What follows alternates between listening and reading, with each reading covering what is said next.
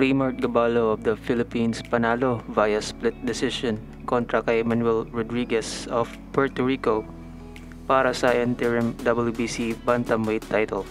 The fight is the main event attraction by PBC Boxing na ginanap sa Mohegan Sun Casino in Uncasville, Connecticut, USA.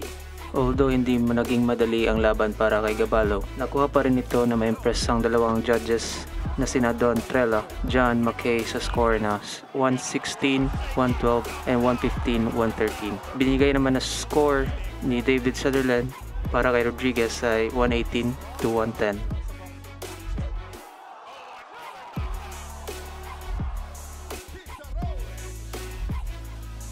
Tatlong beses na muntik bumagsak si Gaballo, pero dahil sa magandang conditioning at training na ginawa ng kampo nila, gumuwang tumagal ni Gaballo hanggang 12 rounds nang hindi nagpapakita ng kahinaan. Naging agresibo si Gaballo simula ng first round hanggang matapos ang 12 rounds. Dahil sa nagawang mapa-impress ni Gaballo, di lang ang judges pati na ng mga boxing fans. Bagamat halo-halo ang reaksyon ng mga eksperto, di naman ikakaila na si Gaballo ang naging agresibo sa laban.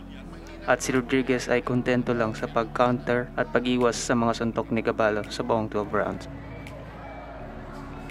Kung matatandaan natin, si Filipino 4th Division Champion Nonito Donaire Jr. ang original na kalaban ni Rodriguez.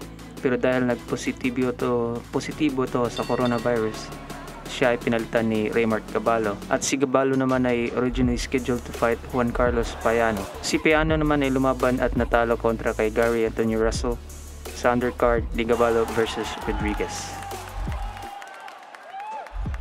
Gaballo from General Santos City, who fights under the Sunman Promotions, improved his undefeated record to 21 wins with 20 knockouts, while Rodriguez absorbed his second defeat and dropped to 19 wins, 2 losses with 12 knockouts. His other loss was against Naoya Inoue.